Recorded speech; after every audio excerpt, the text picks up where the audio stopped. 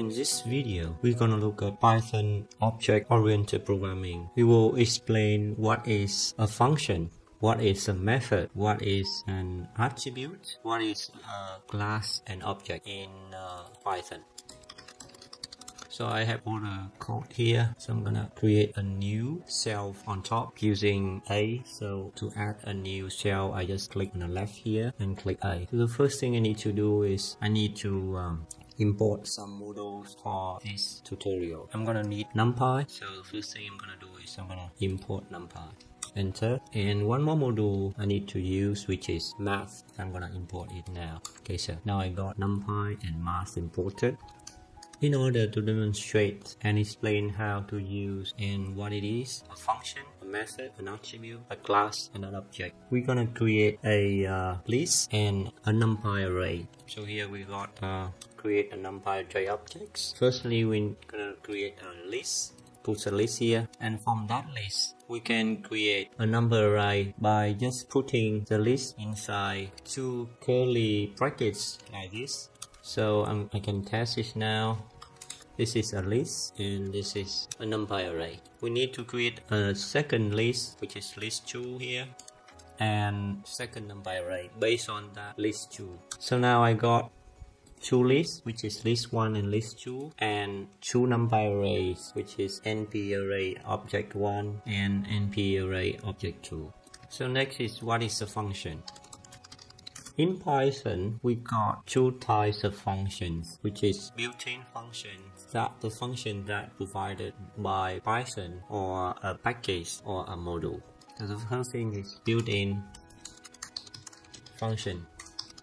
We got second type, which is the user-defined function. Sometimes we need to create our own function for our own purpose.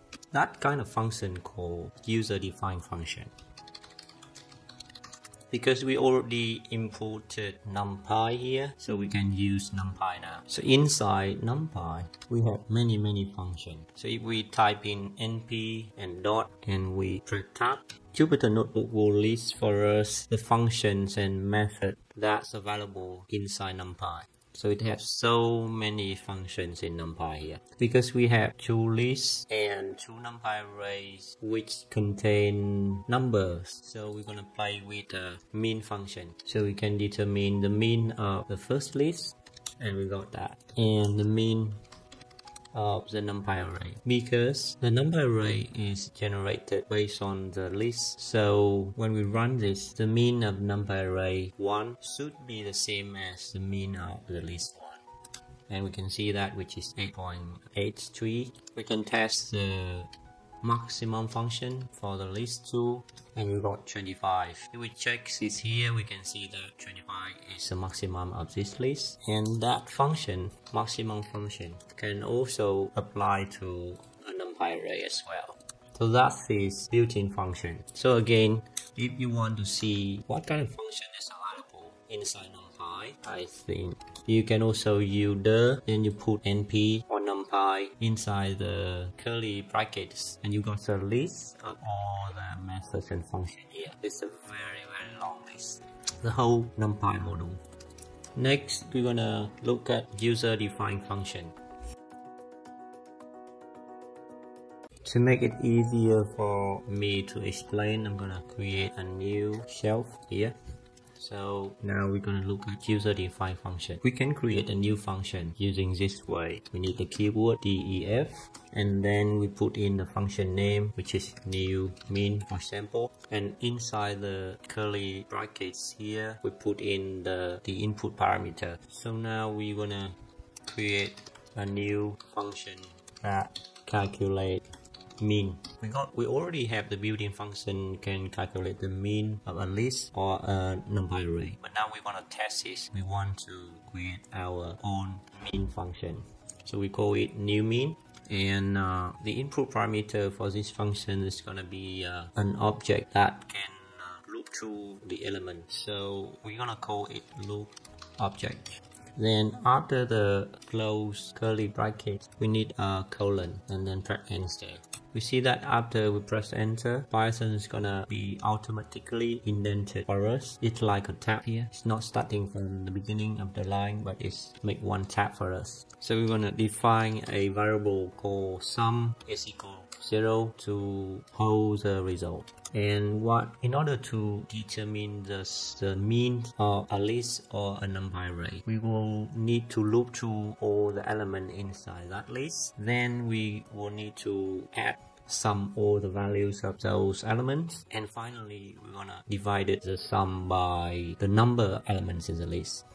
So we need the sum and we need the number of elements. The number of elements can determine by the length function. We call length and put in the object that we want to loop through. Now we can use a for loop to loop through all the elements inside a list or a numpy array. We have for I in loop object, and we can add I into the sum.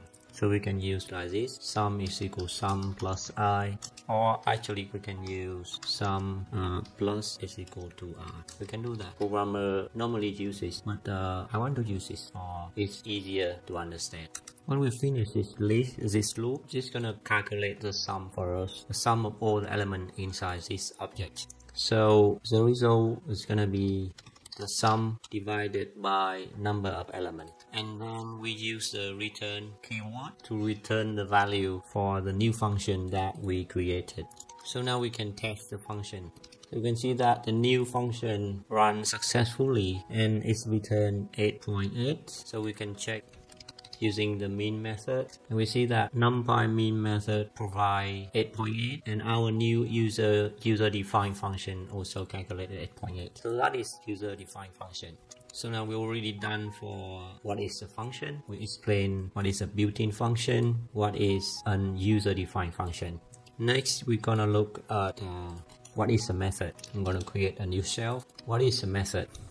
So a method is actually a built-in function of an object, and that function is defined by its associated class. The definition is sound very difficult to understand, but with the following examples, it's gonna make sense, and it will be very easy when we run to the example. So we're gonna put the definition here. This is just definition that I think up and comes up with. You can look online for official definition of a method, but that's not the way that we understand that, and we're gonna explain why a method is a built-in function of an object. So here we got some example. Come back to here, remind us that we already have a numpy array here and the second numpy array. So we're gonna call the value of the numpy array. So the way upload, I'm gonna print it the value out. We got list 1 and list 2. We got numpy array 1 and numpy array 2.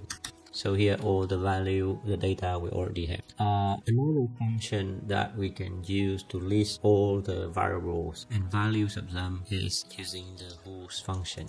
So we can see that here we got list 1, list 2, we got numpy array 1 and numpy array 2. However, it's only list the types of the variable, the name of it, and the information inside. It's not detailed. If we want to get the value detailed like this, we need to call the variable and run it again.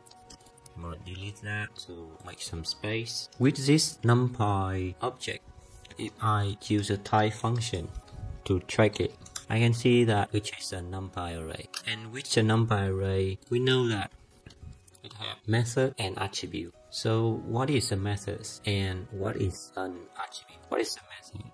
And it's different from an attribute.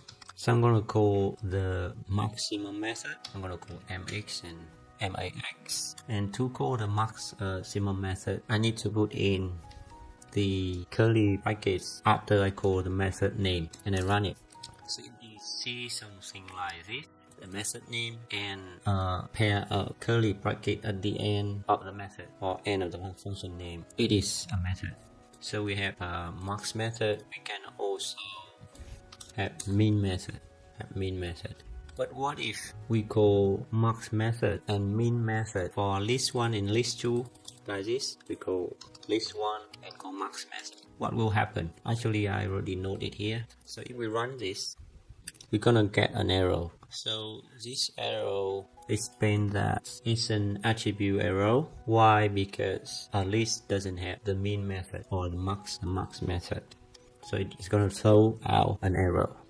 If we want to see what is available, what methods available, what attributes available for a list, we can get the list and we press dot and then tab, so we can see the method for a list. Like here we can use the method append to append a new element to at the end of the list. We can count the number of wanted element appear in the list. We can do insert, we can remove, we can reverse the list.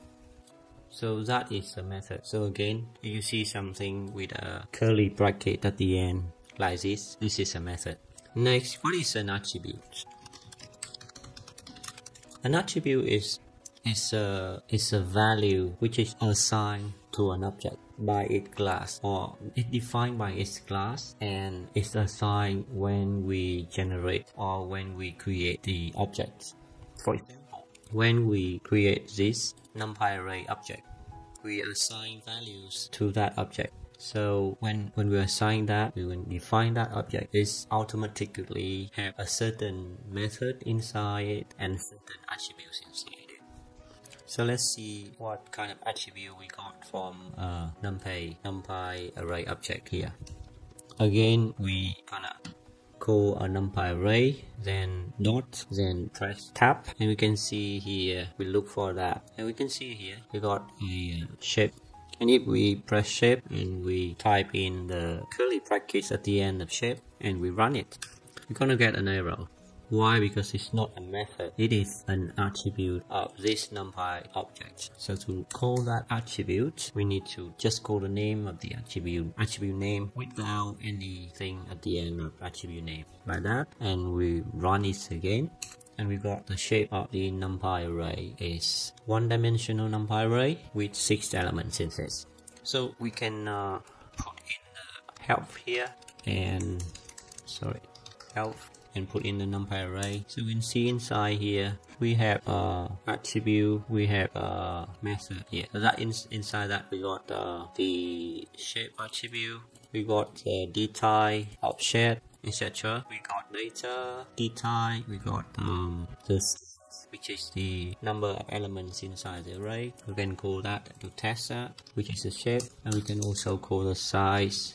And after we run the size, I'm gonna make it one more shell up there. So the shape and the size is the same because it is it's not the same. So this is the shape and this is the shape is telling us how many rows is in the numpy array, how many columns is in the numpy array, but the size will tell us how many elements inside that numpy array. So that is an attribute. So again, to differentiate between an attribute and a method, it's very simple. A method has curly brackets at the end of it, and it can have several input parameters when we run it. So a method is actually a function, but an attribute is just a value assigned to that object with a name inside that object. So when we want to get the value of that, we call the attribute name. For example, the shape of a numpy array, the size of a numpy array. Next part of this video, we're gonna look at what is an object and what is a class. So to demonstrate what is an object and what is a class, we're gonna create a new object. So here we're gonna create a new object with the attribute and method inside it. We're going to get a class first, and then based on that class, we will create new objects based on that class. So now we're gonna create a new class called a point. So in surveying, a point is very important. A point need to have two values, which is x and y coordinate, and it can be contain also z coordinates or elevation or depth as well. And a point can have an attribute called description, so some describing information for the point. It can also contain survey by the person who did the survey, who draw it, the survey date, the survey site, which is the survey location, function, and it can contain more information like client as well. So in order to create a new class, we need to use the keyword class in Python. So we just call class and then we call the name of the class. So normally in Python, people use the name of class with the first character is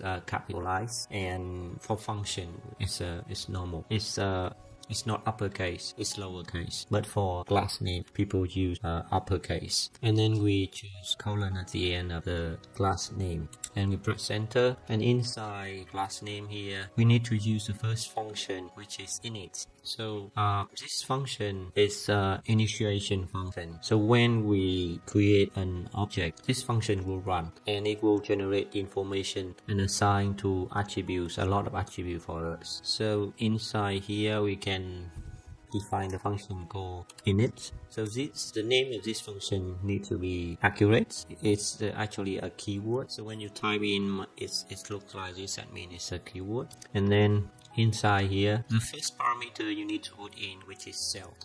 Then we're gonna put in the parameter that we want for the class, because this is a point. So we need to define to give the information of x coordinate, y coordinate, z coordinate, and description, etc. So I already created here, so I just copy it up there. And at the end of that line, we need a colon. Then we press enter. Inside here, we just do shelf dot x is equal x. It's not necessary to be x. It can be x like that, but we'd like to use it. It's just more consistent. And the same, we got shelf dot y is equal y, and shelf dot z is equal z. And the same, I just copy here to save time. Look like that. So you go from x, y, z, description, survey by, drawn by, survey date, survey size, and the client. That's the first function. And then now we can run it as an example. We run it. Now we can call that point. So we can make it a type. It's not very clear, but we see that this is an object in the main call point. Now we can generate a new point object based on this new class. So we're gonna call it point1 is equal point, and we just put in something like that. And we're gonna copy, because I have that example down there. I just copy it up there to save time. So here I define a new object. That object using this new class we just created, and we put in the shell is, you see here in the function we call shell, but when we define the object we ignore the shell and we start inputting the parameter from the second parameter after the shell. So here we got the x coordinate is 10, y coordinate is 5, and z is 4, for example. And description is for example opera house, surveyed by, for example, Obama, drawn by, for example, Leo, and the survey date is, for example, today. Survey site probably in Sydney, for example, and the client I put in is Facebook is the client for the survey. Just an example. Run that. Now we got a new point, which is an object. So when we have the new point here, we can get the attribute inside the point. So when we do like this, it's actually we define the attribute information for the class or the object that we generated. So we can call that information like we can call point1x and point1y. So now we have the coordinate of it. So we can print out like that. We can print out the coordinates of the point name, and we got the point description. So we got here we put in new line for x is similar, not new line for y is, and z is. So inside here we can put in the point1.x. Similar here we can copy from this point1.y, and here is point1.z, and we can press enter. So now we got the coordinate of the point name over a house. That's for the first point. We can generate a second point. We call point2, and here when we print out we call point2 out. And now we can change the coordinate system of the point2. For example, point2 for example x is 5 and y is 2 and the elevation is 2. Then the description is not opera house, maybe Victoria Key, and the surveyor maybe Bill Clinton. I'll just call it Bill Gates. Is that the name of Bill Gates? Or just Bill? And I can call Ronaldo. Is that correct? Oh yeah, sorry. It's Ronaldo. And the day is the same day. The location maybe in Perth. And the client now is YouTube, for example. You see that I can get out the attribute of the object that I just created and print out and put in my calculation. So that is how to generate attributes for class and then how to use this as an object. Next, we come back to our class here. We need to make a method for the class. So to make a method for the class, we're going to use this define function.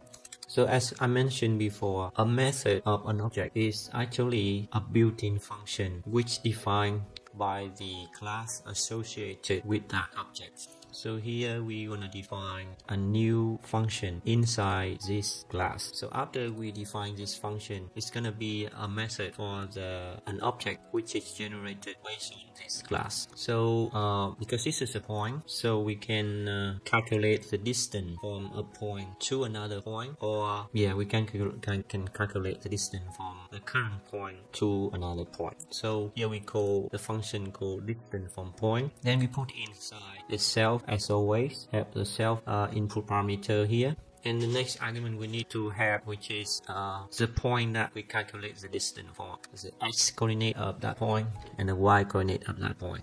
And to calculate the distance from a point to another point, we need to calculate the offsets in two directions, which is in x direction and y direction. Then when we can use the square root function from math model, and we calculate the square of the first offset and the square of the second offset, we sum two of them together, then we take the square root of them and we return that value. So now we run it and we got the new class with different attributes and one method called distance from point. Now we're gonna try to use that method. So here we generate the point 1 again, we run it, and point 2, we run it. So now we got point 1 and point 2, and we got the distance from point here. So now we're gonna try to calculate the distance from point 1 to point 2. So in order to demonstrate how the distance from point 1 to point 2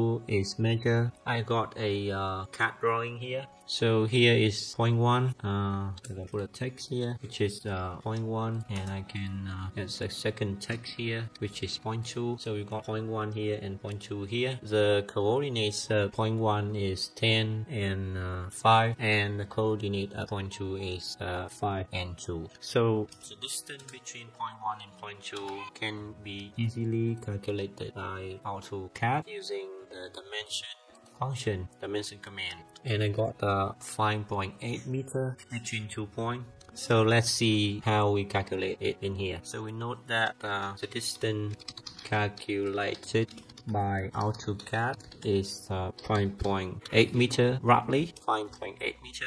So distance calculated by distance from point method, how to calculate that. So we got the objective point 1 here, we call the method. So when we have point 1 and we press dot and then we press tab, we see that all the attributes and the method we define for the class, when we define the class up here, is listed here for us. So we can just click on that and choose that.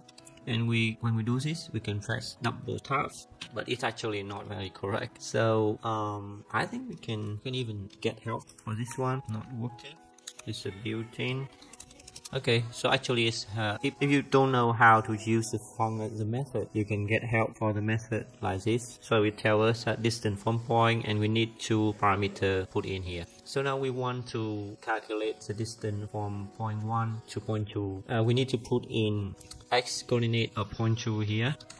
How to get the x coordinate of point 2? We just use the x attribute of point 2. So we just call x and point to, and we just go y here and we run that, and you see that it is 5.83, which is exactly that we calculate in AutoCAD here. If we check it in AutoCAD, we can change the accuracy of the dimension here. We can choose the unit to be, for example, 3. It looks a bit messy, but that's alright. So you can see that it is actually 5.831 meter, and we come back here, which is exactly that one. We can round it up to 3 meter like that, and we got exactly what is calculated in AutoCAD here. So that's the first method. The second method that we can calculate the distance from point 1 to point 2 is we use the function that we use that distance from point method, but from point 2 then we put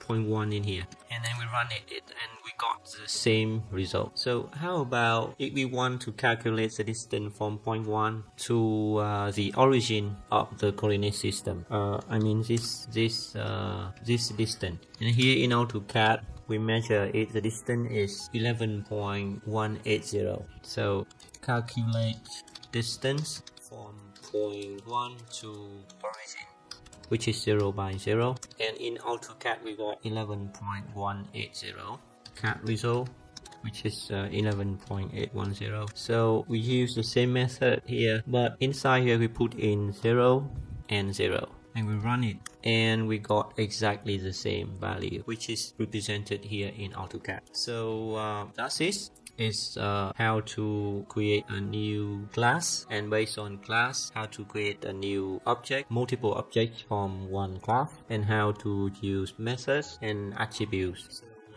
I hope that this video is helpful for a surveyor or GIS practitioner that doesn't have programming background, understand more and can differentiate what is the difference between a function, a method, an attribute, what is a class and object in Python, or in object-oriented programming in Python.